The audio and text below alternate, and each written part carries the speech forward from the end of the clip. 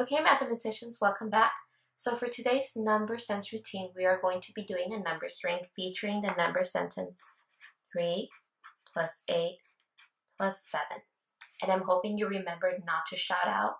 Just because if you are working with someone at home, it's not fair to cheat someone out of some thinking time. You know that we really want to be respectful of other people's thinking time.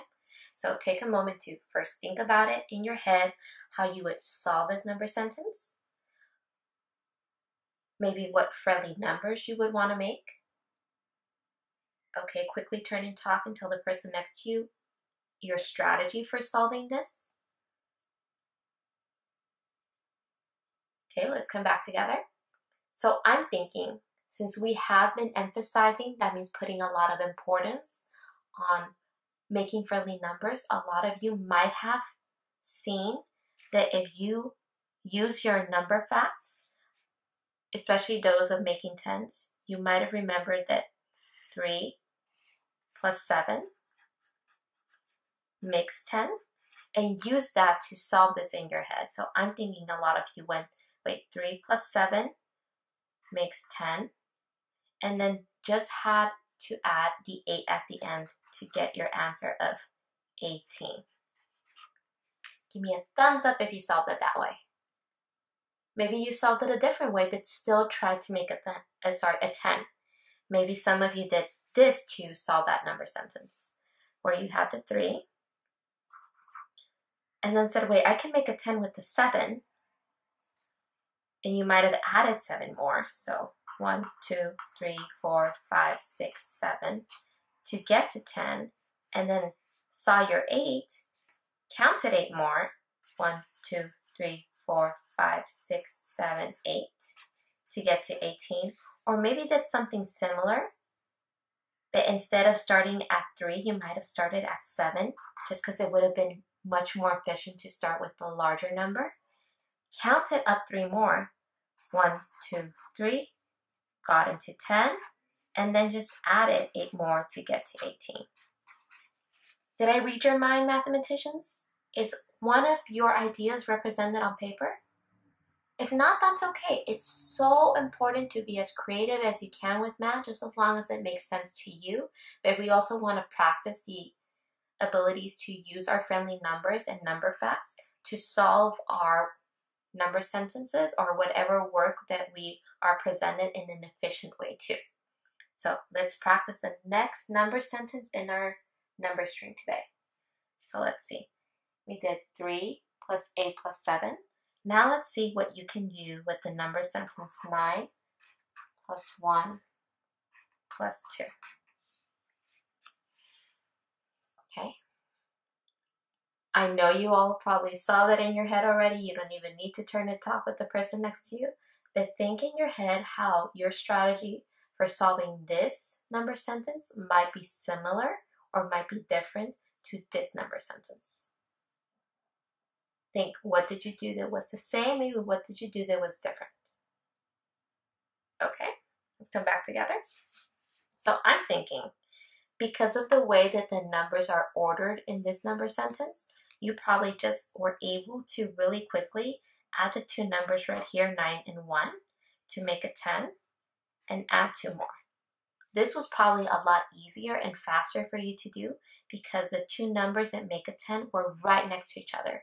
So unlike this one where you kind of had to ignore the number in the middle to make a 10, in this one, the numbers that made a friendly number were right next to each other. So I'm thinking this is what most of you did. But again, some of you might have done something different, and that's okay. Maybe you did this where you had the 9, kept it, and actually added the 1 and the 2 because maybe you know the trick with 9s where you have number facts with 9s already, and you know that if you simply look at the last number, then you know that the digit that's going to be in the ones place when adding 9s is just going to be 1 less.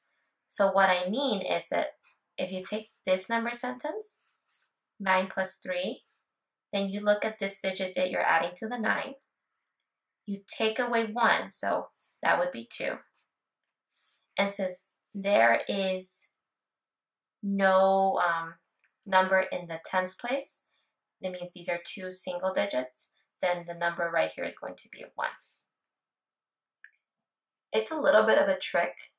I'm pretty sure that if you talk to your parents or show them this, they will be able to explain it to you, just because when we were in elementary school, this is something that our teachers taught us.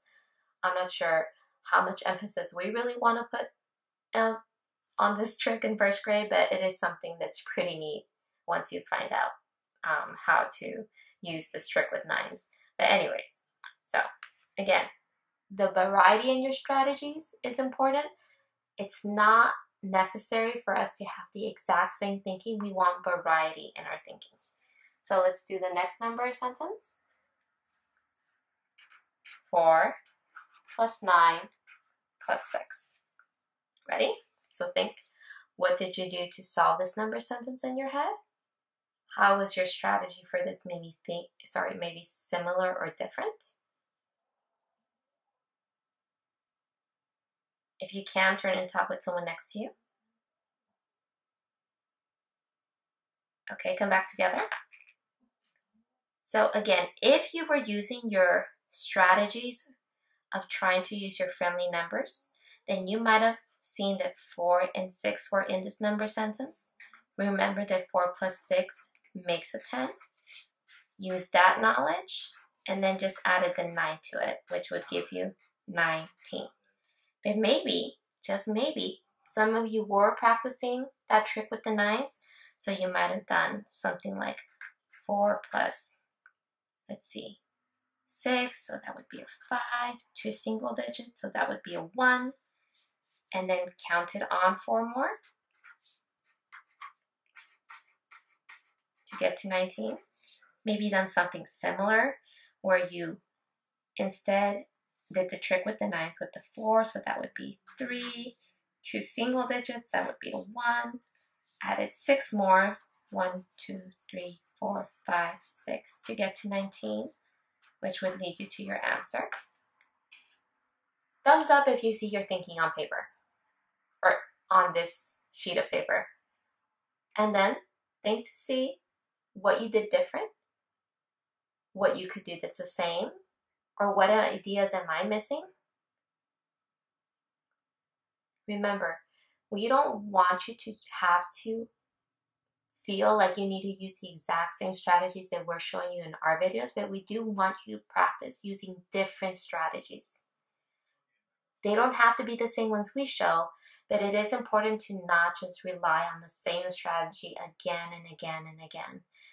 Your brain needs to be challenged, and so I'm challenging you again to show a lot of different strategies when doing your work. It's going to really help you as a mathematician to be flexible in your thinking. Okay, well, thank you for working with me again today. I can't wait to work with you again tomorrow. Bye-bye.